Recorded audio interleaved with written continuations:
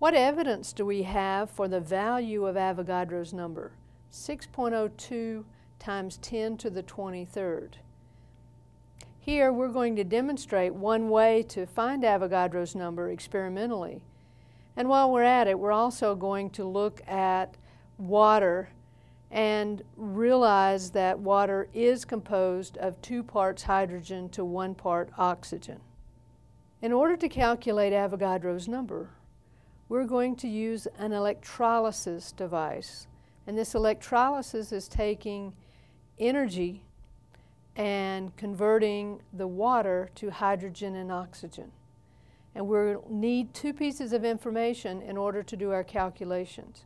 We need the current that's flowing and the time of that current flow to create 10 milliliters of hydrogen gas. While we're at it, we're also going to look at the mole ratio of hydrogen to oxygen. And we will be able to see by the gas produced, 2 milliliters of hydrogen will be produced for every 1 milliliter of oxygen. From the screen, you can see the calculations for Avogadro's number experimentally.